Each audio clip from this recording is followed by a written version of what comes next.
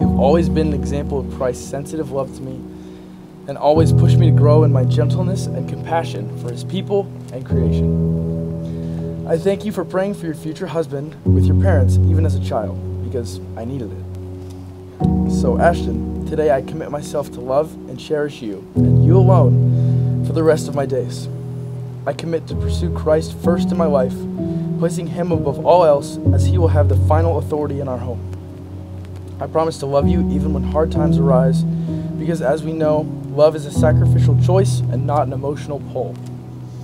I promise to continue to learn the intimate details of you as life goes on, most importantly, your cereal to milk ratio, which I can never seem to get quite right.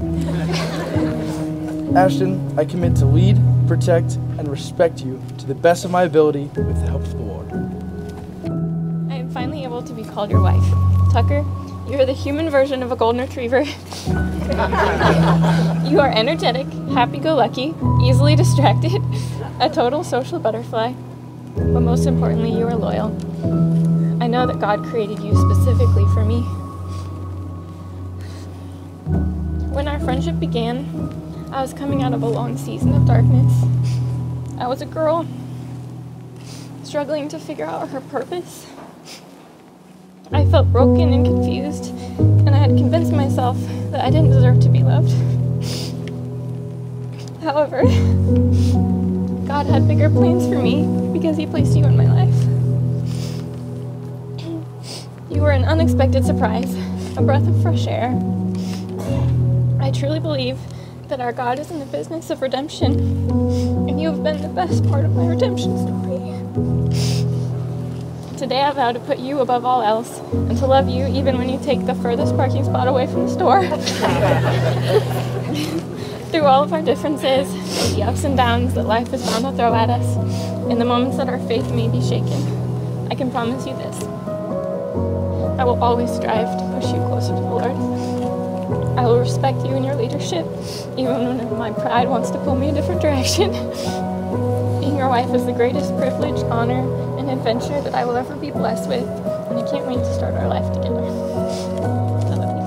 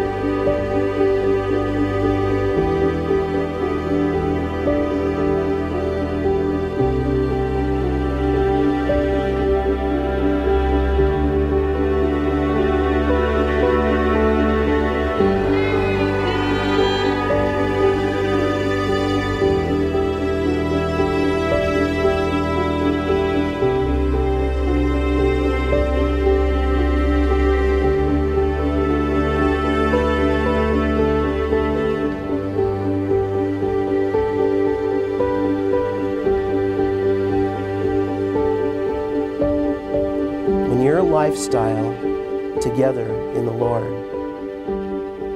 is lived well and a reflection of the Lord.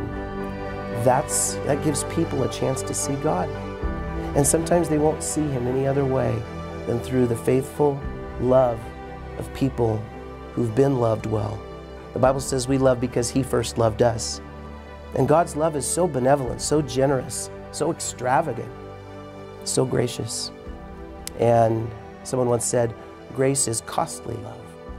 It's love that's willing to pay the price.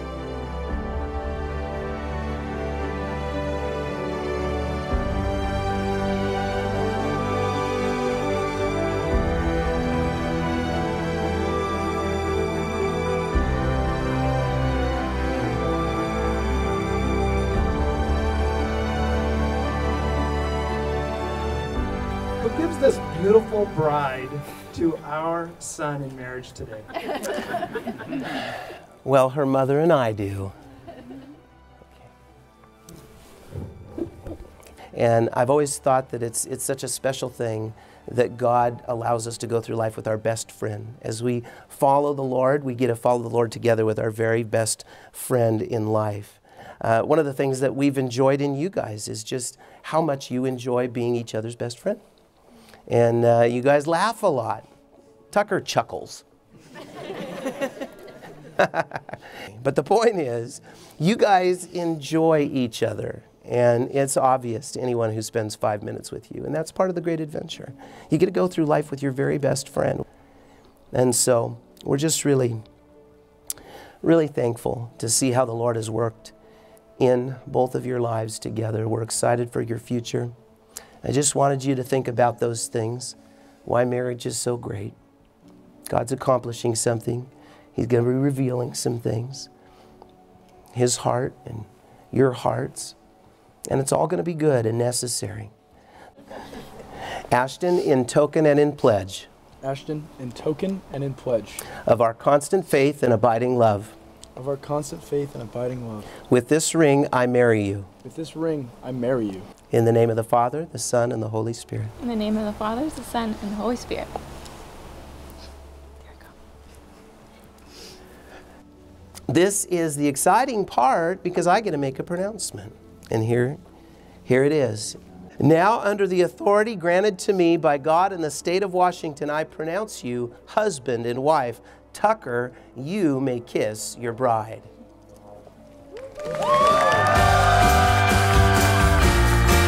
So for the first time, it is my honor and privilege to introduce to you Mr. and Mrs. Bradshaw.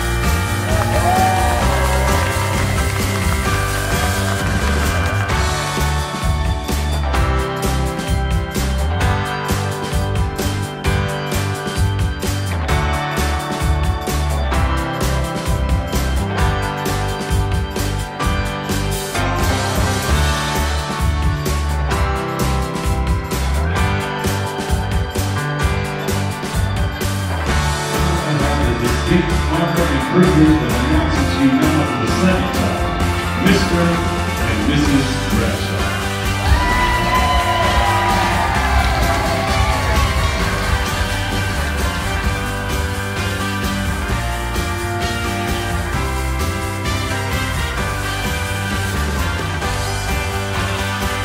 Answer very cautiously, sir.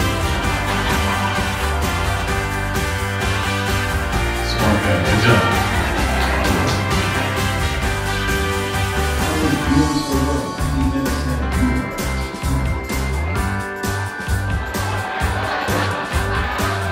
If you guys are not clapping for Tucker right now, this dude is doing a great job. Let's give it up for Tucker, guys.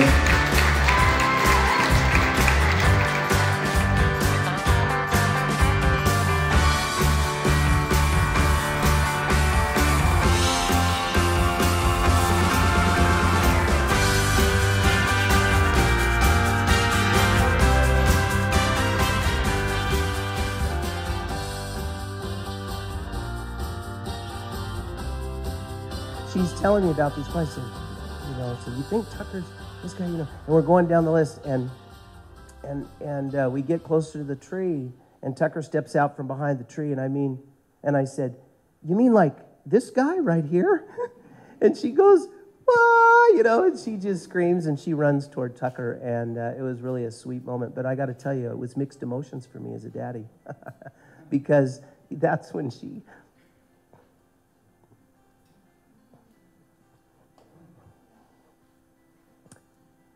I told myself I'm going to hold it together.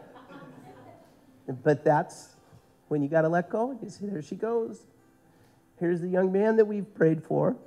And it was so cool to see her excited to just run to him and to know that he really was everything on that list and more. And so it's a real delight. So for the first toast, here's to the list and to Tucker and Ashton. Love you guys. While there are so many qualities about Ashton that I could rave about, the main one, as I mentioned earlier, is her loyalty. She would come out to support me at most of my volleyball games on good and bad days, even if that meant she was sitting alone in the stands. I still don't think she realizes just how much it meant for me to see not only my parents, but my friend in the crowd. Going on 15 years of friendship is a lot, and I look forward to the many more years to come. Getting to watch your guys' relationship go from the friend zone to marriage for so many years has been such a cool thing to witness. You both have grown so much in yourselves, each other, but most importantly, the Lord. I'm so thankful to have you both in my life, and I look forward to the many more years to come. You guys are such a blessing, and I love you guys so much. Cheers to the newlyweds.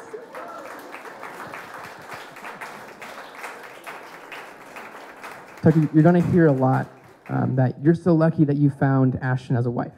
And while that's true, Ashton is awesome and will be an incredible wife, it's also true that, Ashton, you have been so blessed to have found a husband like Tucker. He truly is one of a kind, one who will serve and love you with all of his heart.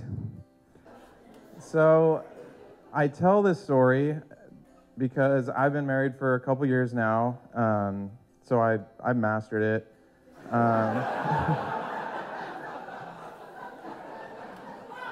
I completely nail it every day. And so the wisdom that I want to, pass on to you that I've learned is you're going to have disagreements with each other, and sometimes, one person will do something that'll, the other person will be like, why would you do that? But you always got to pay attention to where the other person's coming from. And Tucker, I can tell you that growing up with Ashton, her heart is almost always in the right place. And she cares so deeply about people, and she's so loving, and so, it honestly should be pretty easy for you to be a good husband. So. Ashton, I'm excited for you tonight. You get a man who is going to become your protector. He's a man of God, and he is going to be your protector, whether it comes to physically or emotionally. He's going to protect you both ways. Tucker, you get your complement. You get someone who's going to keep you grounded. She's going to make sure you're not too crazy or too wild, and she's going to make sure you're in church every Sunday morning. I want to turn to Tucker and Ashton. Ashton, I got to watch you grow up.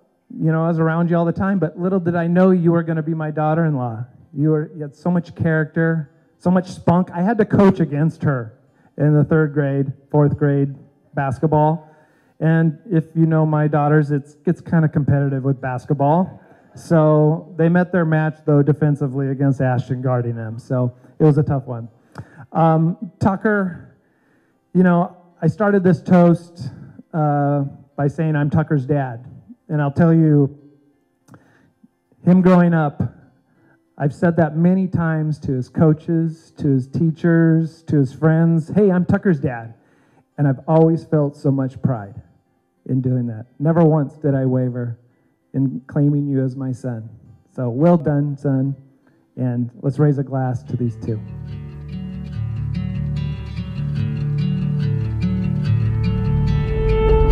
Close my eyes, you're looking back at me.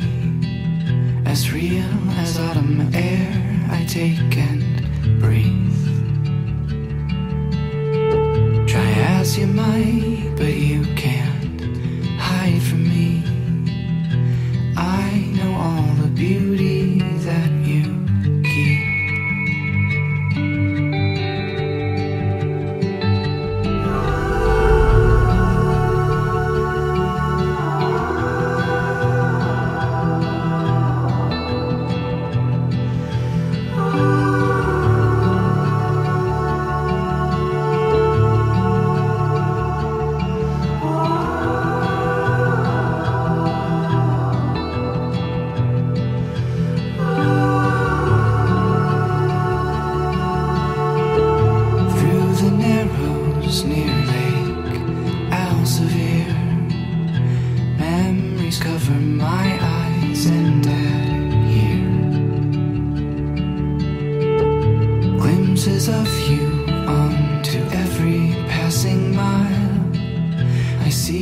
am in the sun, the earth, the sky. And I won't stop looking for you.